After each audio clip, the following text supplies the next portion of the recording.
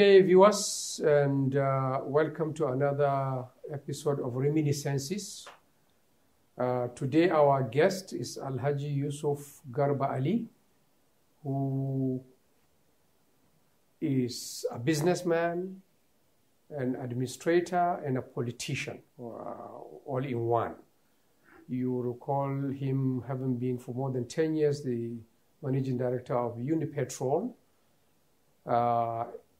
He was also a sports administrator, one time chairman of Nigerian Football Association, and a politician where he chaired the All Nigeria People's Party, which eventually merged with the other parties to form the current ruling party, the APC. Alhaji Yusuf, I'd like to welcome you to the program. Thank you very much. It's a pleasure to having me on your program. Thank you. I'd like to start by asking you, it seems you have a dual background. I don't know whether it is Jos or it is Kano. I know you belong to the both. Well, I mean, I don't have dual, I have one. Okay. Truly, I was born in Jos, but we are from a village here in Kano, within the Garumala local government. There's a village there called Kuiwa. So we all from there. Even when we are in Jos, we maintain the relationship. All our relations are all there till tomorrow. Right. That boy who was calling me from the village, he's just coming from the village. Right. So I have only one. Right. We grew up in Jos, right. School in Jos. We know everybody there, but we left it. Tell us about early life in Jos. Pardon? Early life in Jos. Tell us about it. Your schooling. Yeah, Jos, well, you see, we, I don't know, everybody, there are too many people who grew up in Jos, who were born in Jos, who really left Jos after some time. People like late Yaya Abubakar. You know, almost all the sons and grandchildren of the late Alkali of Jos, everybody has to go back to their own origin. Simply because I think right from the word go,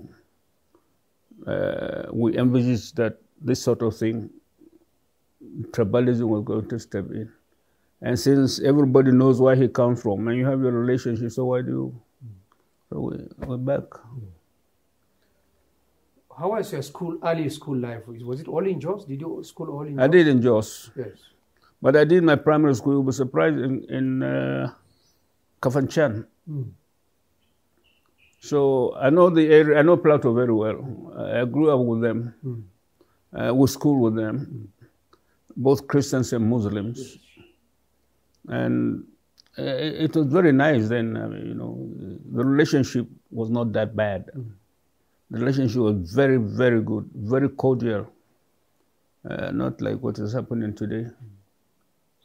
After schooling, did you start working in Total? Because I see you spent a lot of your career. No, first of all, I started working here in Kano, straight ahead.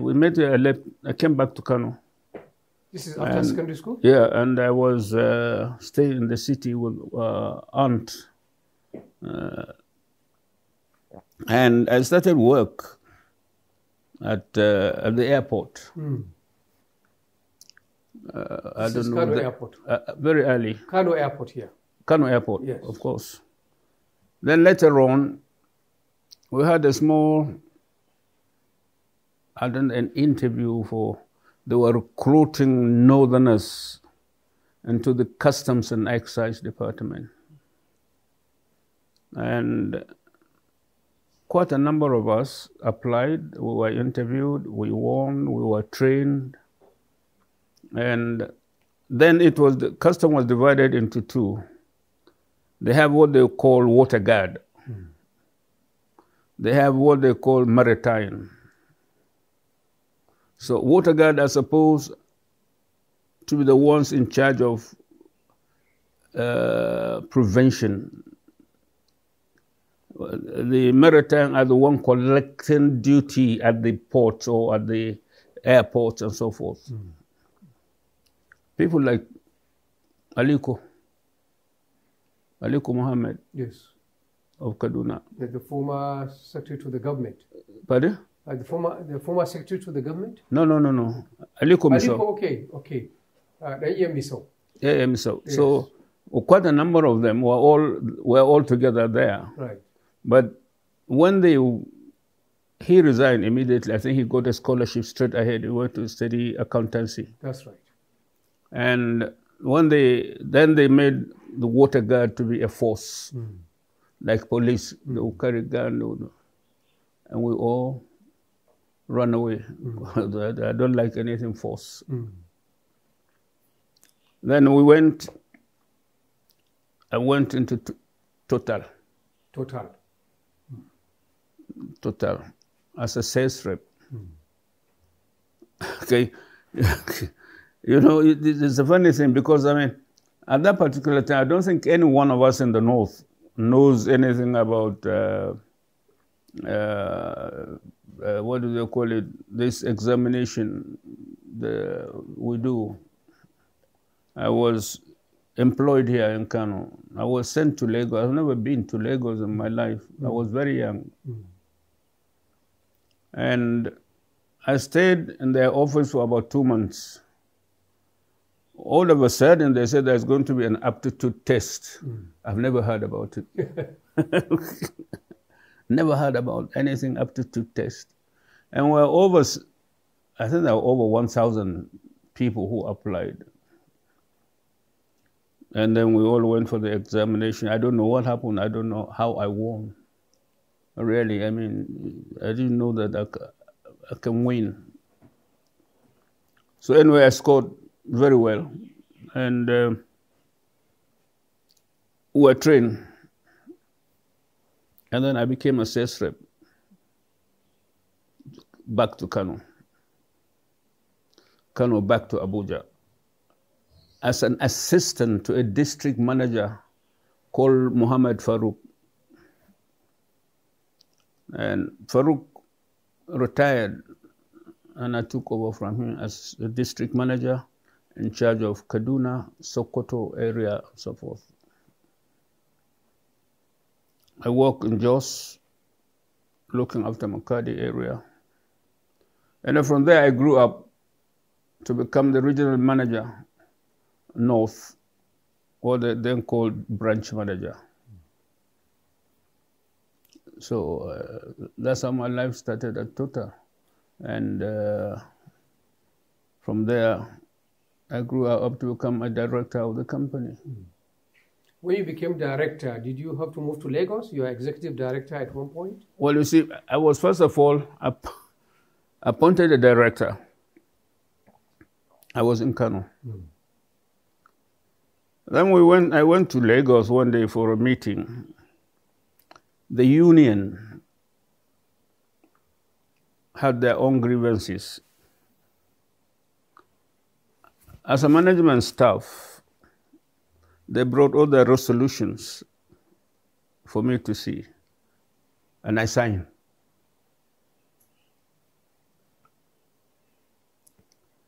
And I think it was a month to our board meeting in Paris. After our board meeting in Paris, the chairman of Total Worldwide called me and showed me the letter. This is your signature? I said, yes. Why did you sign? Don't you know that you are a director of this company? I said, because I believe in what they are saying. So he said, okay. Some of the things they said,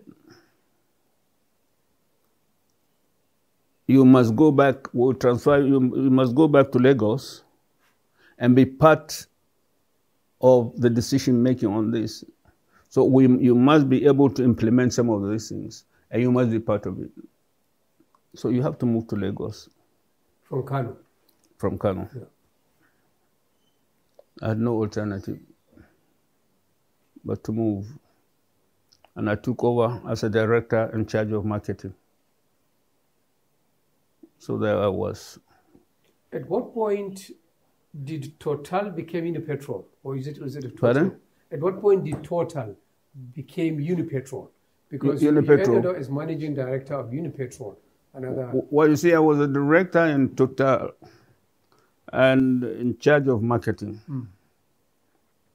Then late Dr. Lukman was then the Minister of Petroleum. He approached me and said, this is the condition of Unipetrol. We would like you to come and try to change it. Because it was then 100% owned by the federal government. Well, I decided, I said, okay, let me give it a try. But Total were not happy. There is nothing they have not done to entice me that I should not go. I said, look, gentlemen, I have not done NYSC. During our time, there was no NYSC. So let me go and do my NYSC with the government. If I don't like it, I will come back. Reluctantly, they released me. They allowed me to go. So that's how I took over as managing director of Unipetrol. It was one of the worst companies, really. Really, nothing was working. Nothing. So how did you manage? You stayed there for 10 years as managing director? Well, what I did is that I had this experience. You know, remember, I mean, you have been a sales rep. You become a district manager, you became something, you know, all in marketing. The same product, the same petroleum products. And I decided, let me give it a try and bring my experience to bear on this company. I did not sack any of the staff I met there. I didn't. All I said is that this is the way, new way. This is how it has to be. And I made one or two changes. For instance, I made Aminu Abakusa with somebody, I've forgotten, Nasu something from Katsina. They brought Alhaji Paki as executive director. There is one George Kogba from Benue, also as executive director. So, and then Jibril then came as minister. Yeah. Professor Jibril Ramino. He brought all these two people. And he took Abagala, also from the NMPC, back to AP. So I went to him and said, look, you have reduced our strengths in NMPC. So can I suggest something and give you some more stuff? He said, yes. So I took Aminu Abakusa from Unipetrol, sent him back to NMPC, and this chap from Katsina back to NMPC. So that's how we continued. Yeah. And it reached a stage where NMPC wrote me a letter that the company is owing them so much. Unipetrol. Unipetrol, yes. Owing so much. If we don't pay within a certain period, they're going to stop supply. So I said to them, I'm doing my best. You either allow me to do it or you take over a job. I'm not keen. I will go back to where I come from. So they asked me to give them a proposal of what to do. And I give them my proposal, the company's proposal. And one of the proposals was that Unipetrol started building an office at Victoria Island. And I said, okay, buy equity there. It's a 14-story building, you know, just by Eco Holiday Inn. We call Stallion House. Yes. Then. And they bought the idea. So that reduces the debt. And we'll continue that, and I paid them off. Yeah. and were making profit. There was no aviation. They have closed the aviation airline. The lubricants was not working. I formed a company called Stallion Properties. And if you look at Abuja, there is a company there, there's a building there, estate, built by the company, Stallion. And they made some profit. I don't have a land there. I don't have a block or anything.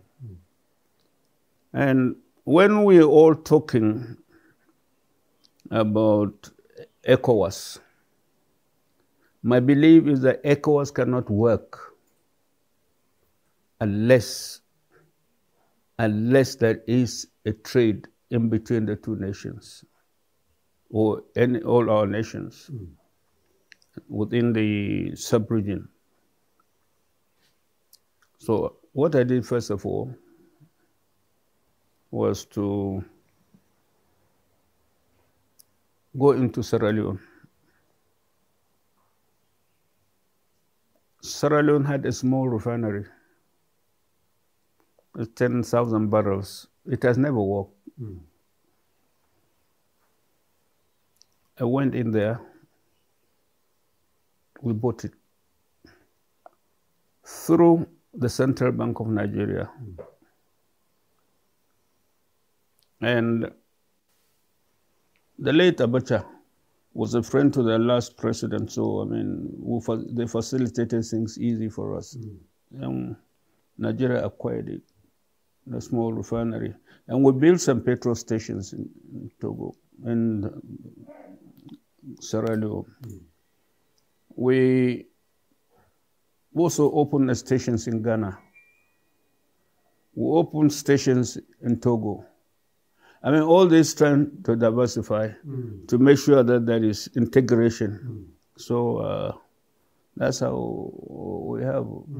And I'm not regretting what I've done. I think I'm proud of what I have done because we have achieved something. Unipetro, until I became the chairman of all the marketers in this country. And we worked well, really. I mean, I'm proud of what we have done. So was Unipetrol the highlight of your career in business, in the oil business? From there you retired? No, I retired. Yes. No, after that, I retired from the oil company and contested an election for the chairmanship of APP. And fortunately, I was elected. Really, I don't regret, you know. One thing is that there's no money. We're in the opposition without money. The governors were not funding us. I can tell you that the 4 years I spent, the whole amount of money we have had is less than 100 million naira. For the party? To the party. I've used my vehicles and so forth, all, no party. There was no single vehicle for me to run the party leadership. So what motivated you to go into politics? You are here, you are a successful businessman. And yeah. It's like once I was discussing with Party Tommy one day in the plane, and I said, unless people from the private sector go into politics in this country, we're not going to progress. And I still maintain that. The unfortunate thing is that most of us in the private sector, people will tell you, oh, politics is a dirty game. But the same people whom you see they are dirty, you go back begging them for favors. These are people who don't know anything about budget. Look at all the ministries. Is there any maintenance? Have we got vote for maintenance and so forth? So, I mean, unless seriously Nigerians were serious unless people in the private sector sacrifice and go into politics, I don't see a way out. So what would you say you achieved? You made the sacrifice. You went into politics. Yeah? I say you made the sacrifice yourself. Yes. You went into politics. I've achieved nothing. What did you achieve? One thing I said I have achieved is that I've educated quite a lot of people. My job really is to help. And I help a lot of people. If you look today in all the two political parties, most of those holding key positions are AMPP members, both in PDP and APC. Both of them. So I think one has achieved. Can you give example of names? Are you talking of, Can you give names? Are you talking of, which names are you? Which names? Which examples do you have? Of the people? Yes. Ooh, look at what do you call him? This chap from Delta, who wanted to Orubebe. Yes. People like them, all of them. Look at the chairman of PDP, who has just gone down from Edo, Obi. Okay, then Obi. Yes. Then Obi. Yes. So many, all of them. Even the north, there are too many of them. Even General Buhari was an APP man. APP, yes. All right. So I mean, I think we've done enough, and we're still struggling. We're still trying to see what we can do, really, to help this country. One remarkable thing is you were party chairman, but you never contested for election yourself. No, I did contest an election. 79 or something in the Constitution. Okay. When I was the regional manager Total, I was also a nominated councillor in Reno local government. And there was to be an election into the Constituent Assembly.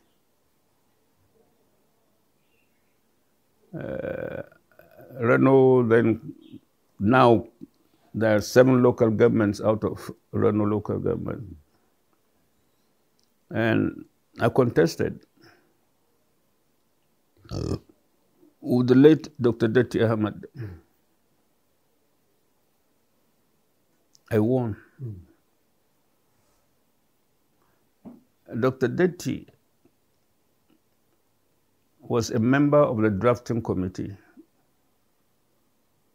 with Rotimi Williams. And so after winning the election, Rotimi Williams took up the case against me.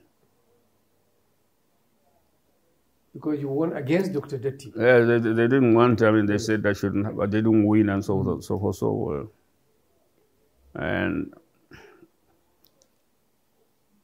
so after about 3 months in the Constituent Assembly, I was suspended by court. I was running in between Udo Doma and Makelani. Udo Doma was the chairman of the Constituent Assembly. Ani was the INEC man. So, funny, I didn't know that these people are different. I didn't know that this man is Cross River, this man is Akwa Ibom. Anyway, at the end, I can tell you one thing that people have to know is that I'm in Kano, no money, no nothing, except I'm with Madam Aminu Kano. And Justice Nasir, Nasir, who was the last president of not Abdel Nasir. Umar Abdullahi? No, long before them. Justice Bello? Bello, Justice Bello. I went to Justice Bello and said, this is my case. Can you help me? He said, no. I like your case. I'm biased, so but I'm not going to do anything about it. I can tell you I'm not going even to sit when the case comes up. And believe me, he didn't sit. I mean, these are people of honor. Really, I mean, you can't have that now. Straight away, he said, look, I'm not going to sit. I'm a member of the panel, but I'm not going to be there.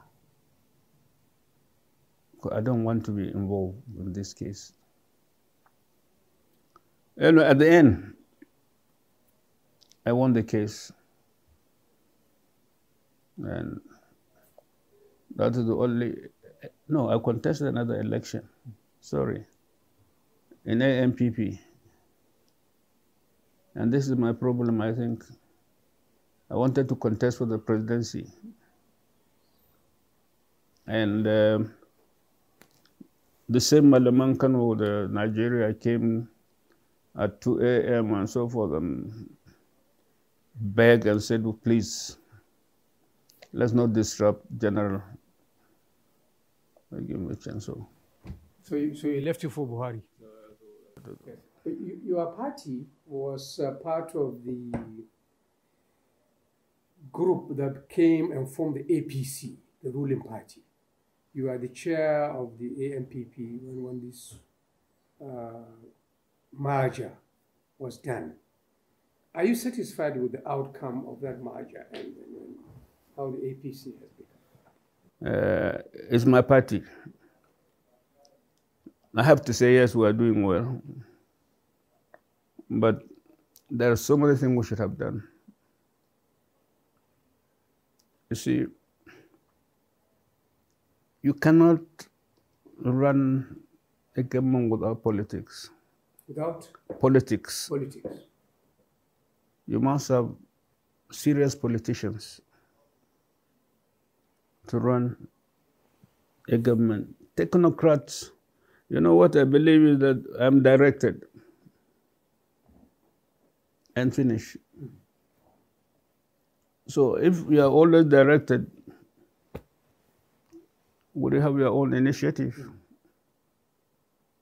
What is your initiative?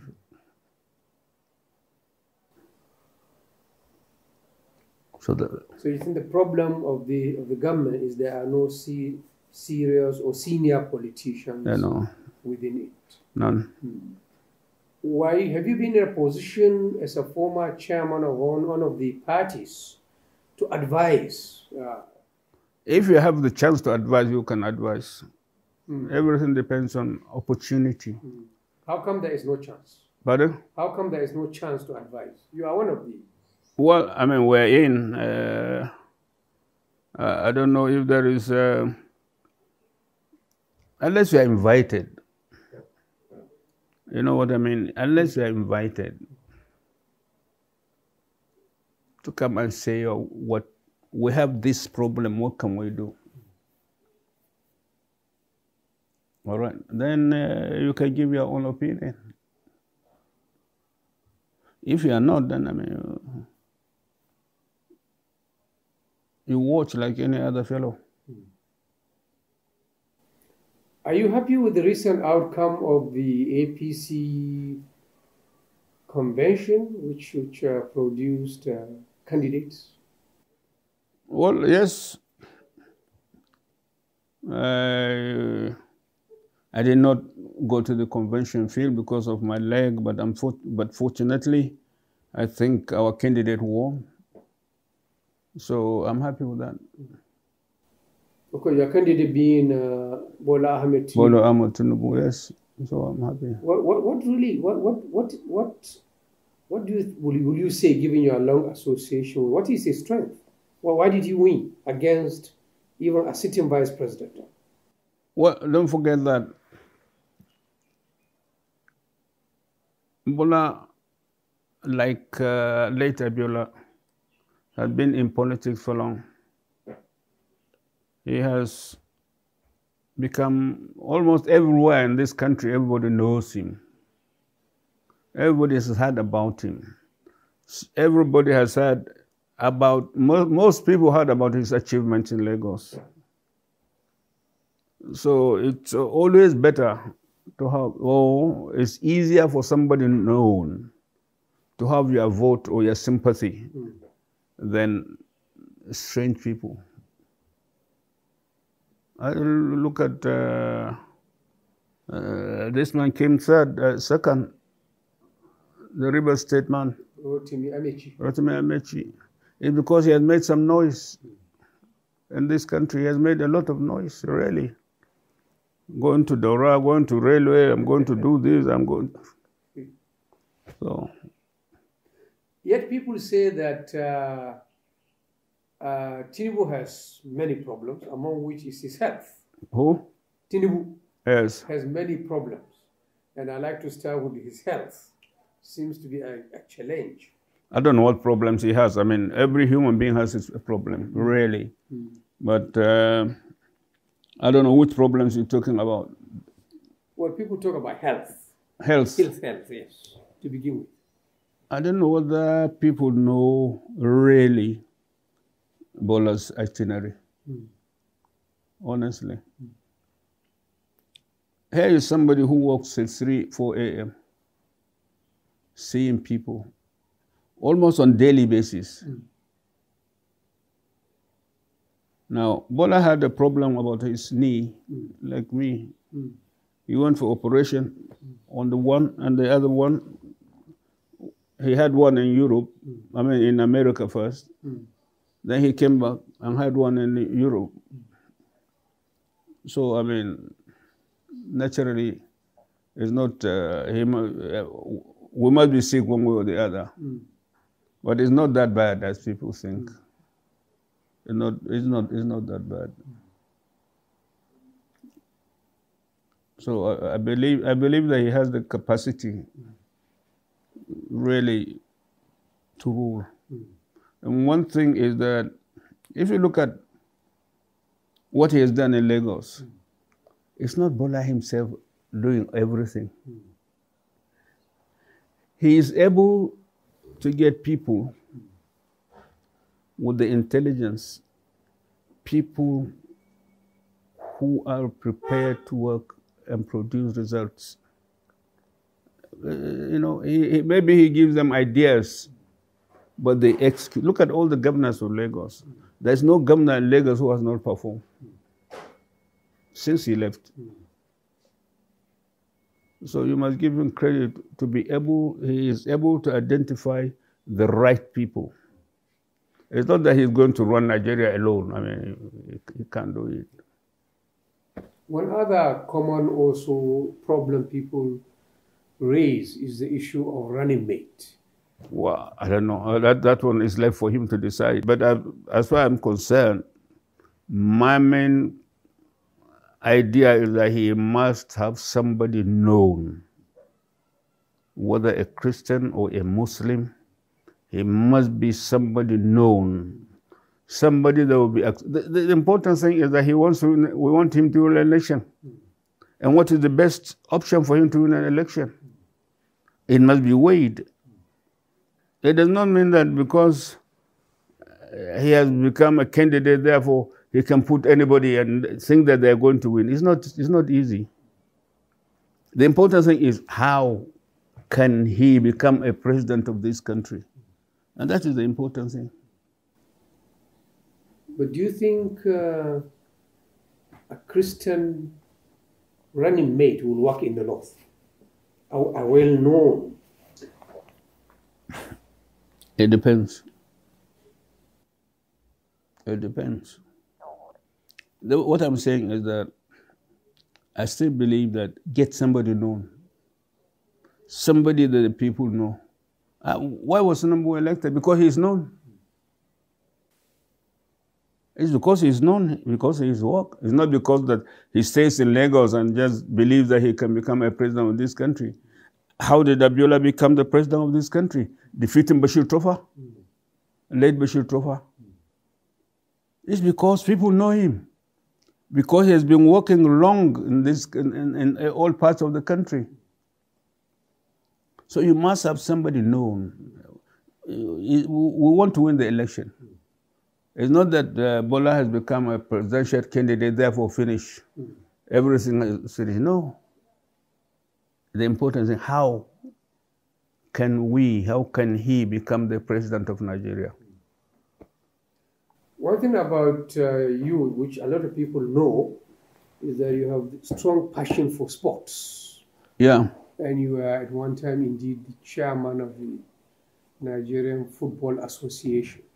I want to explore this. Is this something that started when you were young? Did you play soccer yourself? I had a lot of interest in football right from my youth. And I have... I've been in football administration in Jos, in Kaduna. At one stage, I was the chairman of Kaduna Football Association in Kaduna while I was there. I moved into Lagos. In fact, when we were in Kaduna, late Tony Kazibo was a player with the Air Force. So we moved into Lagos. I moved into Lagos. He was in Lagos.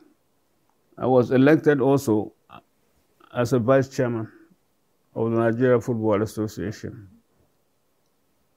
And Tony was the chairman, and he became the minister of sports. He used to say, what do you call himself? Minister of play and small picking. Late Tony. So I had that interest. And you see, funny enough, we had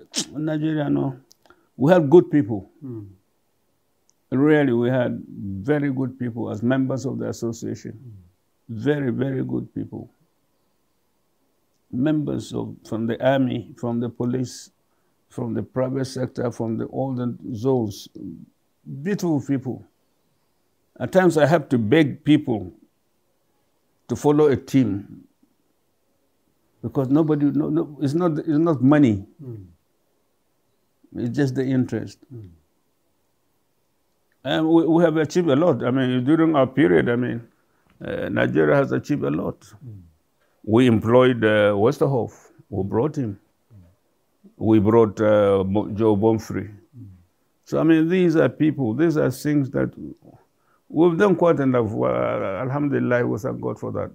But you are not a sportsman yourself. You are just interested in sport administration. Pardon? You are not a sportsman. No, I play tennis. If you look at this in my house, I have a tennis. In Lagos, I had a tennis court. Long tennis? Long tennis. I have it here. I have it in Lagos. You know where Tinubu is living? Yes. Used to be my house. Oh, Bodilon. The famous Bodilon. 26 Bodilon. Yeah. So there's a tennis court there. It's a Unipetrol house. Yes. So when people are saying it costs 5 billion, I laugh. You sold it to Tinubu? No. It's a company. Okay. When these boys bought Unipetrol, so they sold the house to him. Yes.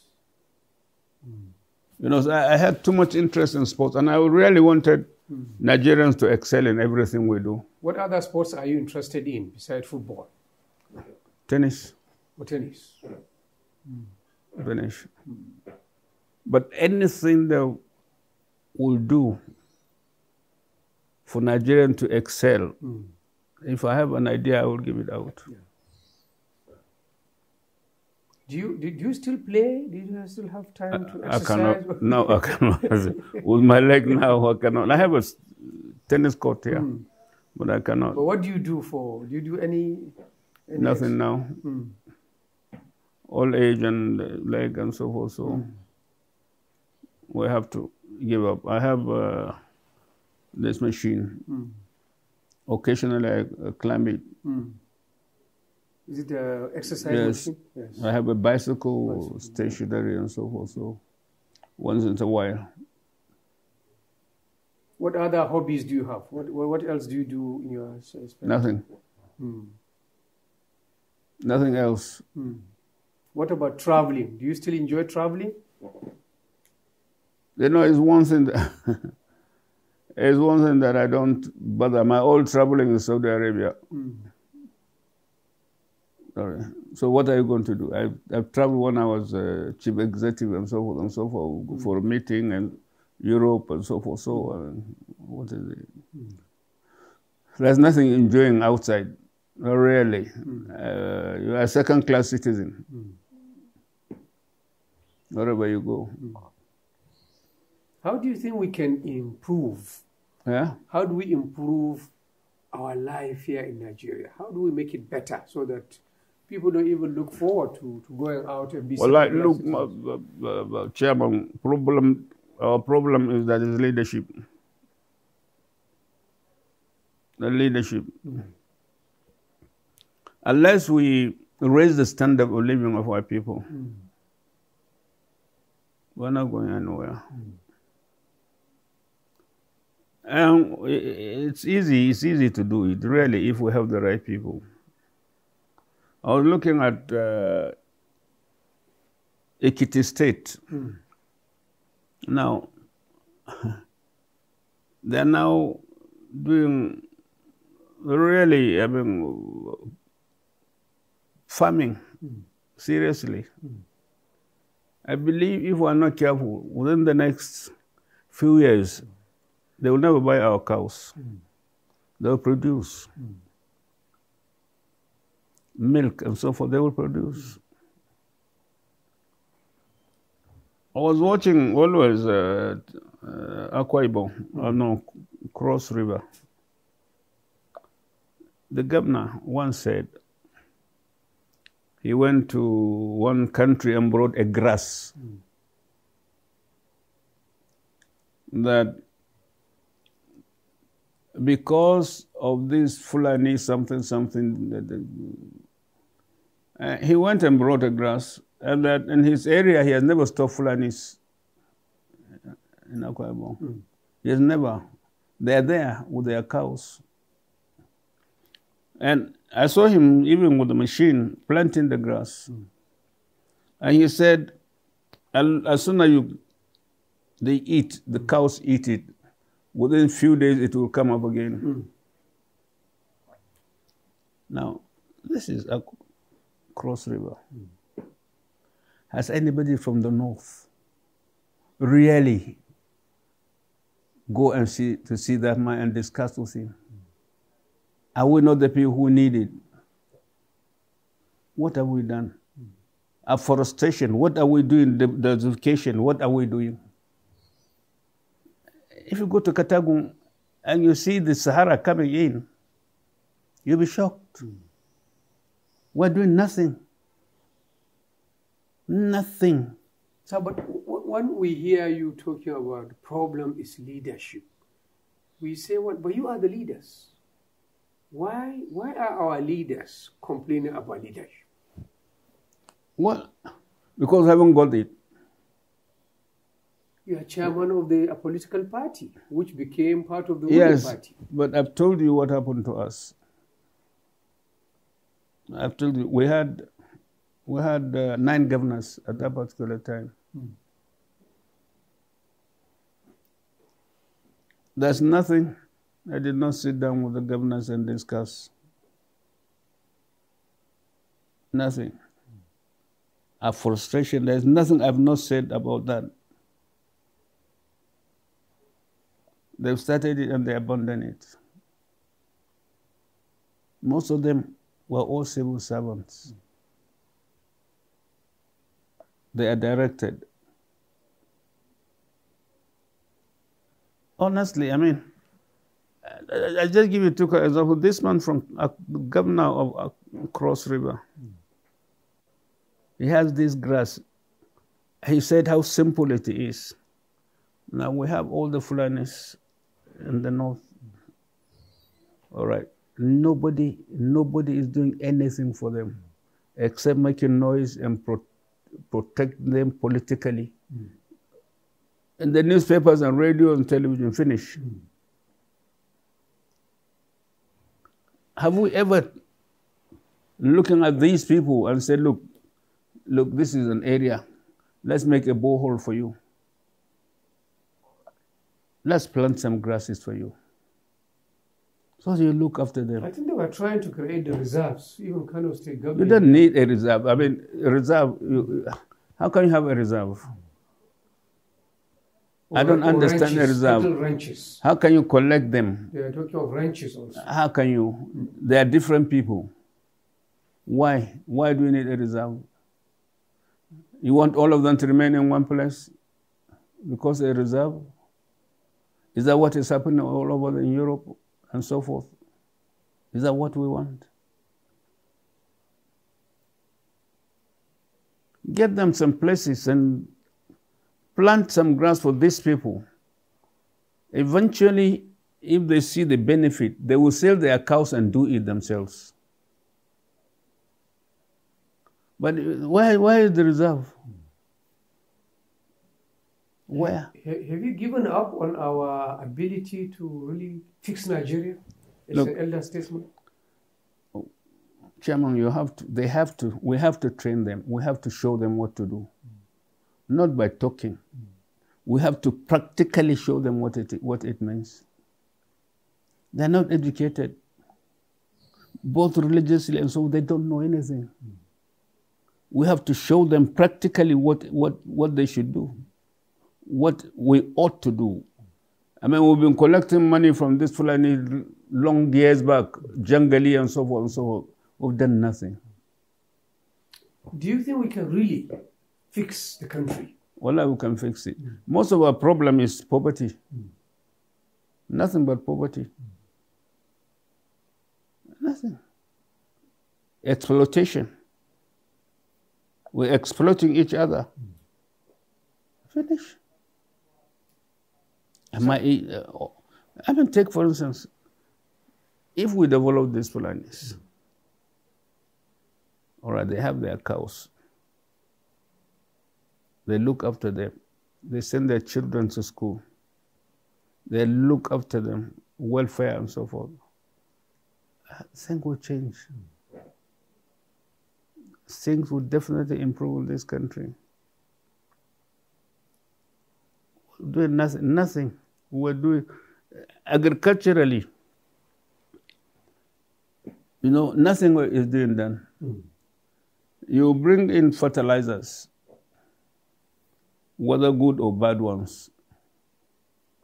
You have not trained people to show the ordinary farmer amount of fertilizer he requires for his land, for him to have a good yield. We have not done. Late Governor Saminu Tulaiki had a brilliant idea, but unfortunately, he will start something and throw it, and nobody will follow.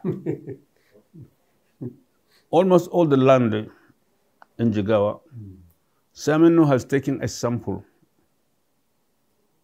He has trained people in Brazil. They can tell you each soil what you are supposed to plant, the amount of fertilizer you require. This is the sort of thing we require. Our yield is too poor. Very, very poor. So our farmers are just suffering for nothing.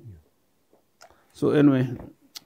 So what you're still a very young 80s, and you are retired now. You are in Kano. What do you do on a daily basis? I come out rarely. I mean, I wake up about very early in the morning.